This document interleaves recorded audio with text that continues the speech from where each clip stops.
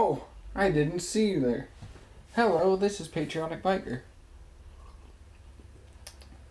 And today I got a new application on the computer that will help all of you motovloggers or shut up, YouTubers in general.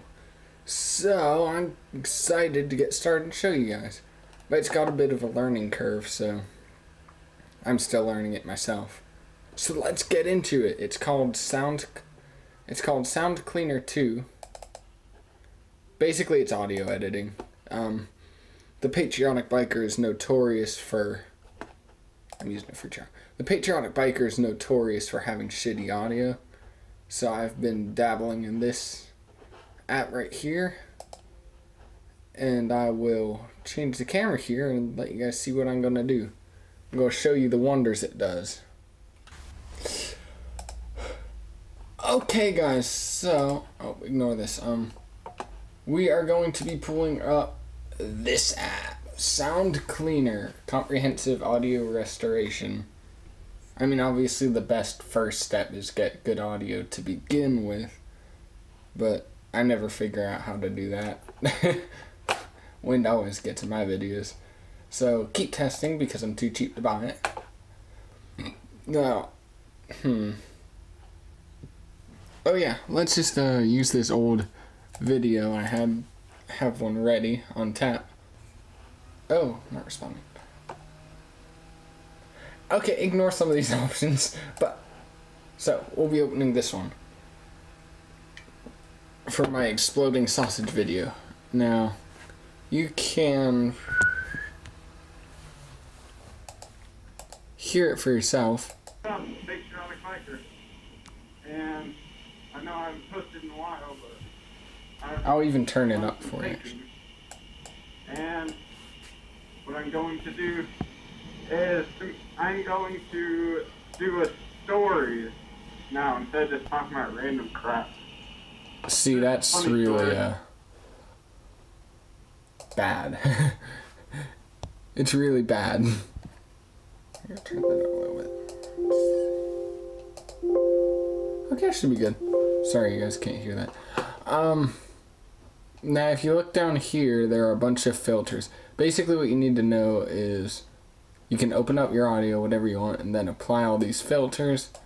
Press this little eyeball right here to preview it, and then you hit the filter over here to make the final changes and export it.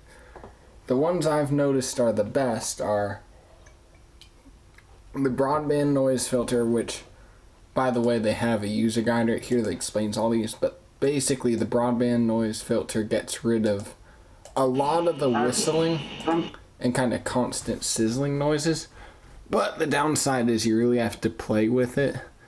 Otherwise it'll either get rid of your own voice or it'll create this weird echoing that sounds like you're traveling dimensions or something. So to show you, this is a stereo audio file. So you got your left ear and your right ear. You kind of have to do it with both. Hit the preview. And you can hear the what difference. I'm going to do is I'm going to do a story now instead of just talking about random crap. It's a pretty big difference. Now to use, that's probably the best tool to use. The broadband noise filter, the suppression depth is how much you want to get rid of. So let's just say it identifies some of that noise.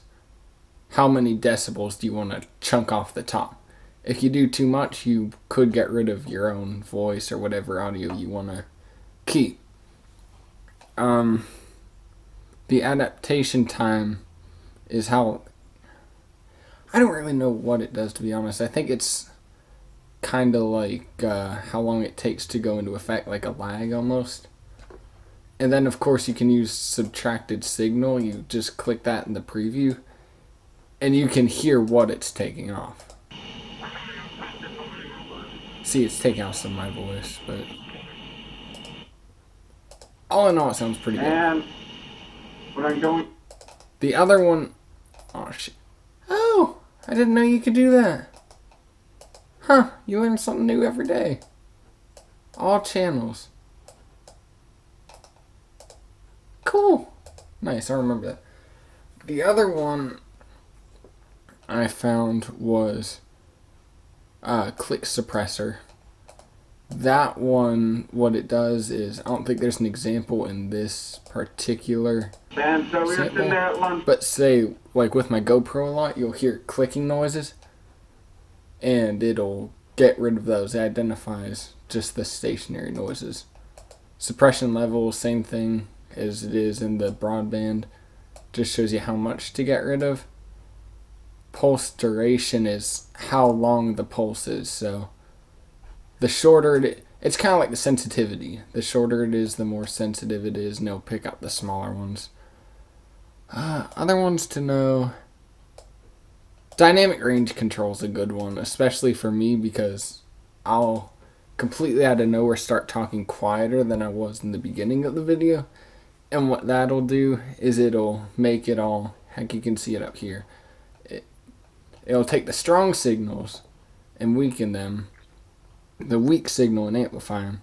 And that output level is kind of like how loud you want it to be almost. Don't know the specifics, that's just kind of what I've figured out. So if you look up here, when I play the preview, it's making a solid line. I would probably do that after you clean it up and get rid of the static, just so that you're not amplifying the static anymore, if that makes sense. That's just my 2 cents though. I mean, my audio usually sucks. Any other ones? Tone suppressor. I don't remember what that does, so we will go to the user guide here, which is my Bible for this app. And I'll show you guys. You got like all that stuff, but then once you see here 10, filtering. This goes through each and every one of those.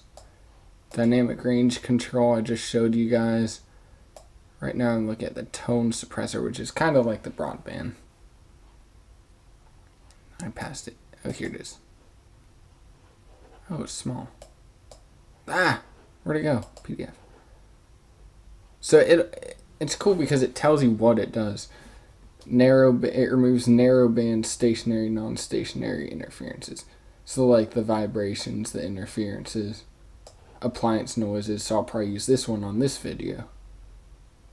So anyway, narrowband components leaves the rest. I've been told I have long banded voice waves, so I'm not worried about that.